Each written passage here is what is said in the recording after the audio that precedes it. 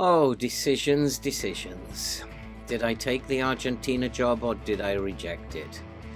Well, there were some things that crossed my mind when I was thinking about it, and so after a little research, I made my mind up. What did I do? Let's go and find out. Let's go and kick some balls. Hello and welcome back to The Road to Glory, Part 19, Season 3, here at Elgin City. And so, did I take the job as manager of Argentina? The answer to that question is no. And the reason for it was fairly straightforward. When I actually looked at the squad, it was fairly straightforward to see why Scaloni had resigned, because all the players coming into the next World Cup in 2 years would be over 35, and that was not a good place for Argentina to be in. And the current squad needed a massive overhaul, and I just felt that was a full-time job for someone, not a job that someone could do part-time whilst working at lowly Elgin City. So, with a heavy heart, I declined the offer, and I know I probably made an error because it could have been good for my reputation, but I think I want to focus on Elgin City and build my reputation from here and see where we can go in terms of club football. And so the decision's been made, and we've had a fairly decent start to the season. And if we have a look at the schedule, we can see that when you were last here, we had that fabulous win against Championship side Arbroath in the League Cup Group D, and the League Cup Group D were the next three fixtures. And we followed that with a good 1-0 win against Forfar Athletic from the same league as us, League One, and then League One Alloa Athletic, we also beat them by 1-0. But unfortunately, we lost in the final game of the group to Greenock Morton of the Championship by 2-1. We were very unfortunate, although they did have most of the chances. We could have sneaked a point there and maybe won it on penalties. We only needed a point to actually win the group, but in the end, we finished up in second place again this year. It's a good performance with two Championship teams in that group. That's an outstanding performance. To get 9 points from our 4 games, we did very, very well indeed. And so now I think it's a good time to go to the Elgin City News Update. And first, Ross Mackay made his senior team debut in the Scottish Cup game against Forfar Athletic, and he did very well with a rating of 6.7 on his debut in a match that we won by 1-0. He's a very young player and made his senior debut at the tender age of 16, and I think he is a name for the future, and he is going to become a very fine player for Elgin. Currently we are training him up as an attacking midfielder, and he's one definitely to look out for in the future. And in transfer news since you were last here, we have made a further signing. We have signed Calvin Magori on a free transfer. He has come in as a fringe player. I really just want him to sit on the bench most of the time, but I hope that in that role he will do a very decent job for us when we have injuries or tiredness that we have to deal with. He's just a bench player, but I hope that he will be a good member of the squad. And in terms of players that we have let go, since you were last here, we have let go Daryl McCarty. He was beginning to cause me a few problems, moaning and whinging all the time, and we've let him go out on loan to Hurlford. And also Finn Allen, another young midfielder, he's gone out on loan to Rob Roy. And so that is pretty much an update in terms of what has happened in and out in the transfer market. But we are awaiting news on 2 fronts, and we have offered a contract to Darren Brownlee, and he is a central defender, and we definitely still need to get central defenders in. He's considering his contract. He looks like a very, very good player, and he looks like the sort of player that we could definitely use here at Elgin. And we have also made a bid to loan Tony Weston from Rangers. He is a striker, he is a pressing forward, and that would be ideal. My idea is to use Pasnick in midfield and use Weston as a pressing forward and pair him up with Dawson, who will play then as the advance forward. And that, I think, would settle our problems up front. He is an amazing player, and I'm hoping very much that he decides to come to Elgin. We haven't seen as good a player like that at Elgin in many, many years.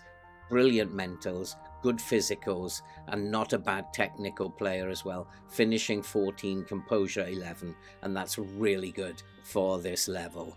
We're hoping that he'll make a decision, the correct decision, to come and join us for a year at Elgin. And we have to say, sadly, I hope goodbye to Campbell Notley, and he is considering a transfer offer from FC Edinburgh. We hopefully have sold him for £500. He's definitely not good enough anymore to be in this team at this level, and so hopefully he will be on the way out of the door, freeing up a little bit of transfer money and, most importantly, a little bit of wage budget. And so he will probably not be the last one out, because also we have put up for sale Matthew Henderson, the young left back, Dino Leddy, who is really causing me problems and he's not training very well. And we've also put up for sale Kane Hester. And all these three players, I hope, will be joining Notley and leaving the club. And then I can also then bring in another midfielder and hopefully another defender to strengthen the squad in the areas that I definitely need to strengthen. And so overall, it's just getting very, very busy. And my big worry about this is that we are not going to gel. There were signs early in the season that we were making errors, and I think it's probably not going to be the greatest start to the season this year. It often happens. If you alter the squad too much, then you're going to pay for it in terms of results on the pitch. It's going to take them a while to gel, but we're going to do our best, and hopefully the start to the season will not be too bad. We do have to play against Kelty Hearts today. They are a difficult team to play. They are a defensive outfit, and so therefore my concern is that they will play long direct balls over the top. So I'm going to have to drop the lines a little bit while maintaining a very positive attitude. And I think probably a low block and playing a little bit more direct over the top and looking for the pace of Dawson to try and break them down. And I hope that we can get a good result and a good start to the season here. I think it's now a good time to go and play Kelty Hearts. Let's go and kick some balls. And so the team for today is Hoban in goal, with McGill, Mackay, Mackenzie and Crane at the back, Leon, McGorry, Alston and Rose in midfield, with Dingwell and Dawson up front. And I've made the decision to go with Dingwell, who has been a little bit out of sorts at the moment, instead of Fadahunsi, because I want to bring in a little bit of experience. I'm going to tell them it's important that we take advantage of the home game, that this will be an important thing during this season to win our games at home. And the game has begun, and it is a very, very quiet start, although we are absolutely dominating possession, and Kelty Hearts have hardly had the ball at all. We are in control of the game by the look of it, but the score remains 0-0 after 11 minutes. Nothing much seems to have happened. I'm not too happy with how things are going. We're creating a lot of chances, but we are not taking them. And I need us to be doing a lot better than this. And at the moment it is total domination, but there has not been a highlight.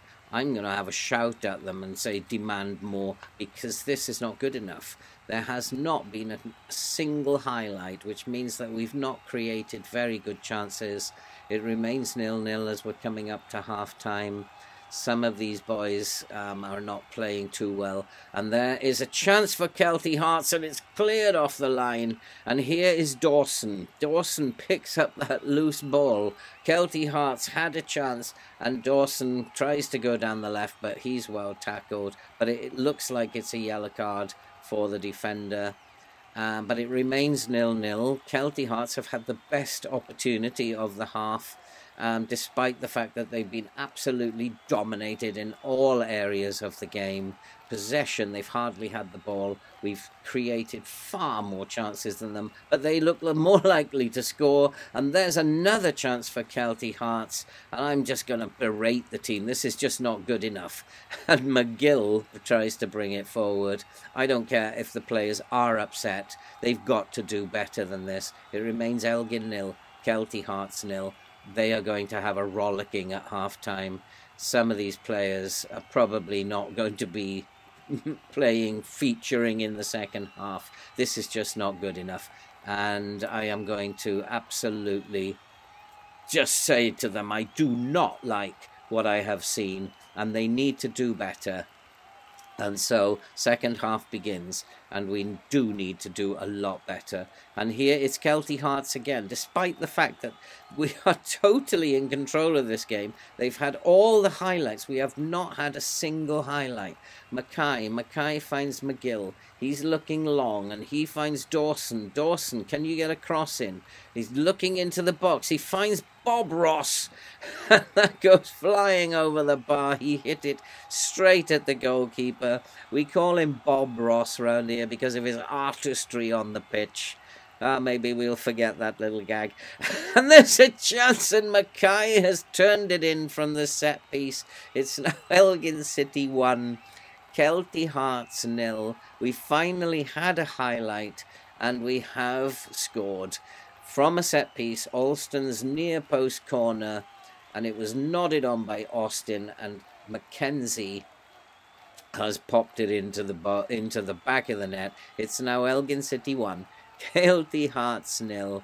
We're totally outplaying them, and yet the scoreline does not reflect how the match has gone. And we do have a free kick, though. It is Alston over the ball, and Alston drives it. It hits the bar, and there's a chance, and it has gone in. Darren Leon has scored for Elgin. It is now Elgin City 2, Kelty Hearts 0, and I think now we are in control of this game. Seb Ross is not having the best of games, and one or two others are not playing that well. Leon probably has rescued his rating. Yeah, Leon has now gone up to a 7.4, but some of these players are not playing too well, and it might be time to make a change or two. I might bring Dingwall off, and we'll put on Fadahunsi, see if he can play a little bit better than Dingwall has played. But we have picked up the loose ball in midfield, and here's Mackenzie. Mackenzie finds Crane to Magori.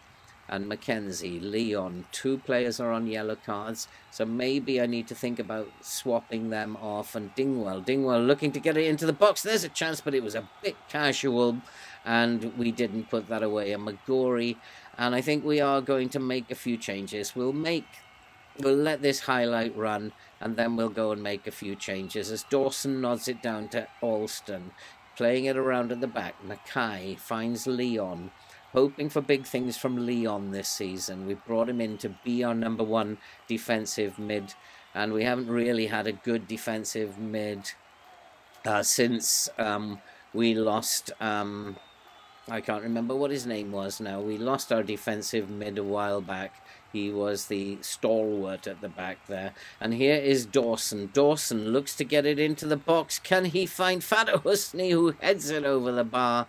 It remains Elgin City 2, Kelty Hearts 0. I think we'll make some changes now. And so we've made a few changes. And Anderson has come on for McGill, who was feeling very, very tired. We've brought on Gil Hooley and young Mackay attacking midfield. He will get to play 15 minutes or so as a 16-year-old in League One, and hopefully he'll do very, very well. He's having a 6.7 again, so he's doing actually very, very well. And as the game comes to a close, it's going to be, I think, Elgin City 2, Kelty Hearts 0, and that's a very, very good start to the season. It could have been better. It was a very slow start to the game, and I wasn't too happy. But once we scored, once we got on top of them, we dominated the game. And 3 points is 3 points, and we'll take that to begin with. It's going to be very, very tough as we go through this season. We have made a good start. We do have Edinburgh coming up, Dunfermline, Forfar and Alloa, and we should do okay in theory, but this squad is new playing together and we may have a few upsets as we go through this month. I think what we'll do is now we'll come back for the game against Cove Rangers after the transfer window has shut, because I think there's going to be a little bit more activity going on in the transfer window. So that's it for this video. If you are new to the channel, why not subscribe, like, watch and comment, help the channel to grow and help us to support all that good stuff that you can see scrolling above. And so from a fairly happy Elgin City, I'm a fairly happy manager at this stage. It's been a winning start and I can't ask for more than that. I will bid you all farewell. Take care and we will see you in the next episode.